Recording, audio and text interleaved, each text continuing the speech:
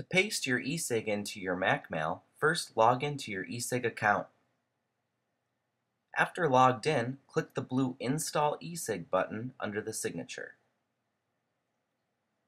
Highlight and select all of your signature in the Method 1 box. Then copy it.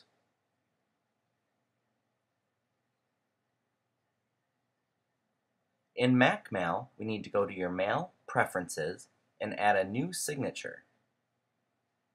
Go to your Signatures tab, click on the plus sign. You can go ahead and rename your signature if you wish. Now we want to highlight all the default text, delete it, and paste the eSig that you just copied.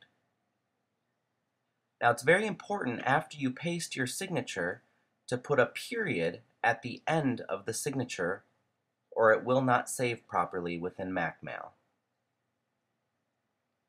From here, all we need to do is set up some default information, place the signature above quoted text, slide the signature into whichever account you want the signature to appear in. You can also set the default.